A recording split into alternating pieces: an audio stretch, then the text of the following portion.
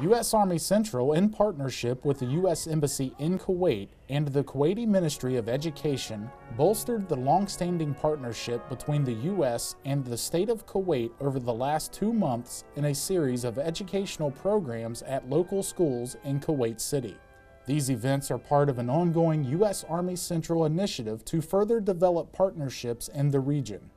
We find that working with them through school programs like this is a great way to talk to the youth, to help them remember their history, and to help them understand what a strong friend the United States is and how important Kuwait is to us and our policy aims in the Middle East.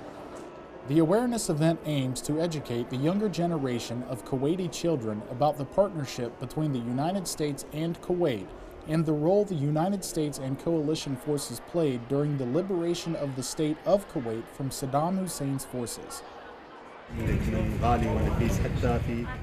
As collaborators with countries from all over the world, we wish for peace for all of them and will help any country in trouble, regardless of their origin, religion, or ethnicities. This way, the whole world can know peace.